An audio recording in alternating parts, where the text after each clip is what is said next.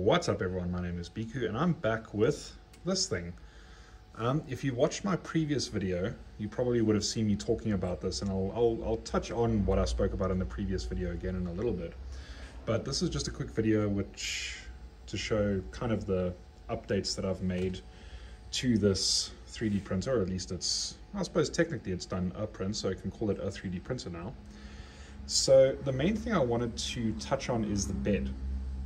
So this up here is kind of your standard MakerBot-ish style configuration where you've got a stationary y-axis. In this case it's the z-axis. You've got a stationary z-axis that moves the print head left and right, and then you've got a y-axis here that moves with the z-axis that moves the print head in the y direction. That's fairly standard. It's not the best. I could have done an HBot or Core XY or something like that, but this was a little bit more simple, especially considering building just on extrusion. I may upgrade it to a Core XY or an HBot someday, but for now this is fine. But the main thing that I'm actually quite proud of and is working quite well is the bed. So the bed, you can see this is a tiny bed for the size of the printer itself, but this is just the bed that I had. I'll probably upgrade to a 300mm bed eventually, but for now 200mm bed is fine. This is just some PCB material that I sandwiched together, and then there's a heater pad underneath, but it's not connected right now. So, but in terms of how the bed moves, this is actually kind of taken inspiration from how this y-axis moves, where there's a belt here that connects to a pulley. Excuse the just normal stainless rods. Not all of the rods are chrome rods right now because this is just testing, but the motor turns a pulley, which then is connected to another shaft on either side, which is in turn connected to the back, which is connected to both ends of the y-axis. That's what makes it move evenly. You've effectively got it locked together so that it all moves in one synchronous movement. So the bed is set up similarly.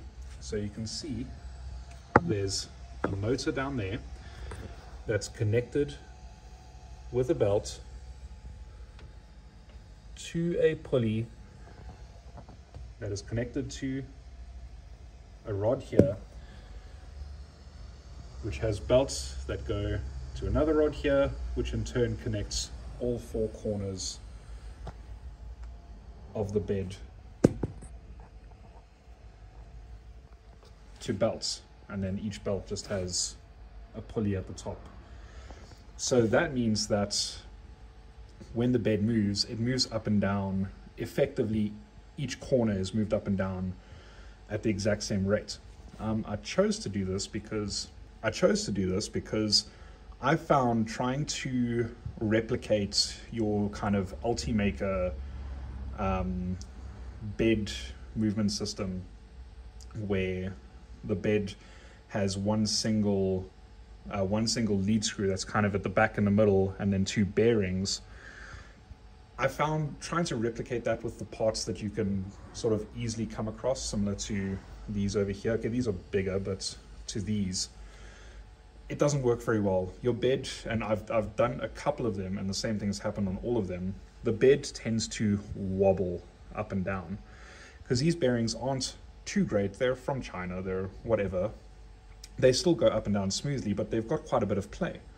So your bed would tend to kind of wobble up and down. That's no good. So this way, let me show you. The bed moves up and down incredibly smoothly.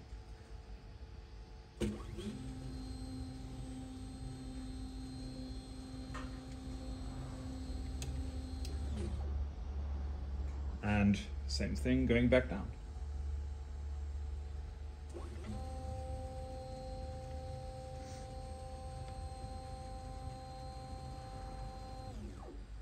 Not too bad. So that's the updates I've made on this. For now, the The big goal at the end of all this is to have this be a tool changer, but I haven't quite gotten around to designing the tool changer mechanism part of it yet. So right now, this has got a dual extrusion block on it. Although right now, as you can see, there's only one nozzle coming out. The extruder mode is just here. But the goal is to have it have two nozzles and then eventually have it be able to extrude, or sorry, the goal is to eventually have it be able to tool change possibly on either side.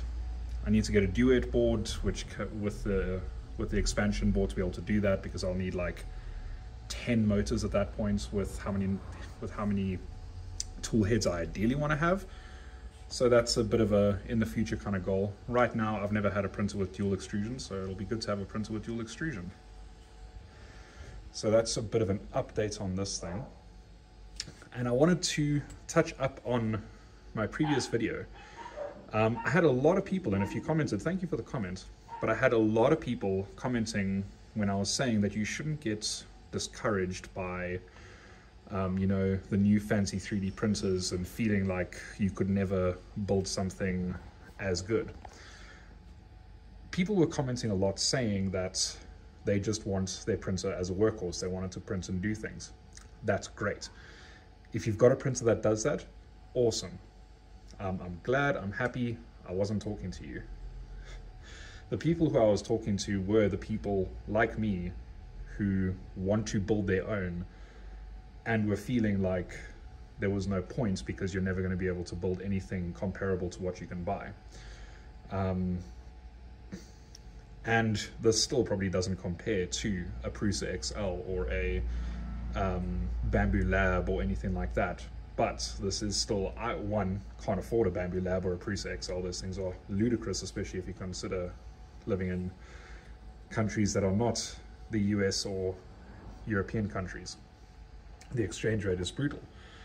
I can build this piecemeal over a couple months and have a good, well-functioning 3D printer that can do everything I need to do without spending as much, and also expanding on my skills, being able to prove to myself that I can do this.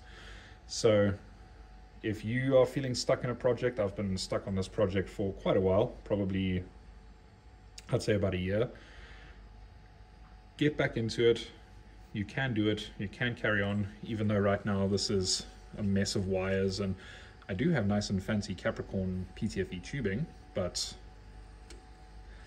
there's just a mess of wires, and the controller board is just open. It's some cheap controller board, but I mean, hey, it's getting there.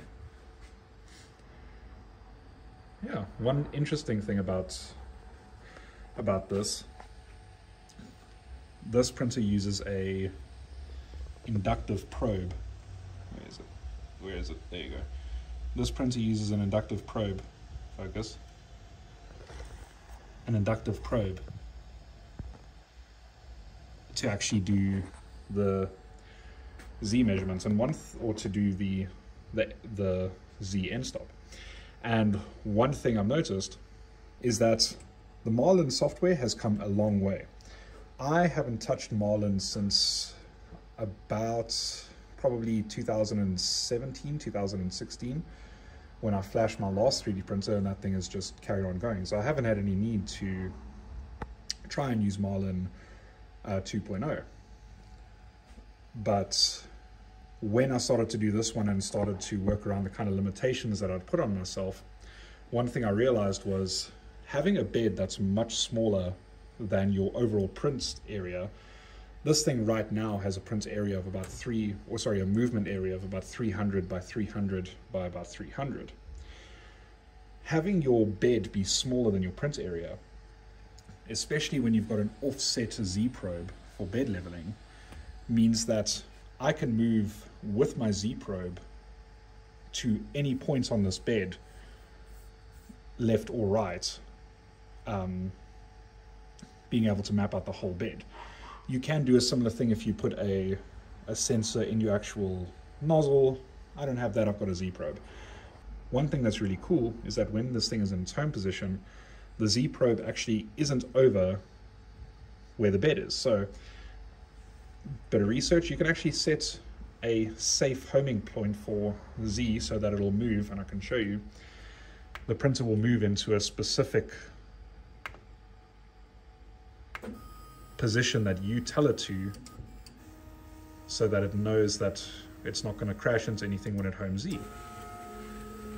See there, moved into what is for the Z probe. Oh no, I haven't changed the homing feed rate.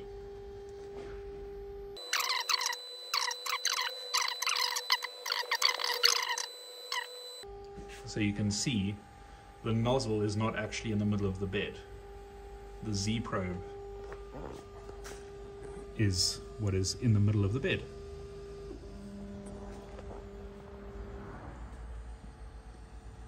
And there you go. You see the little red light there from the inductive probe.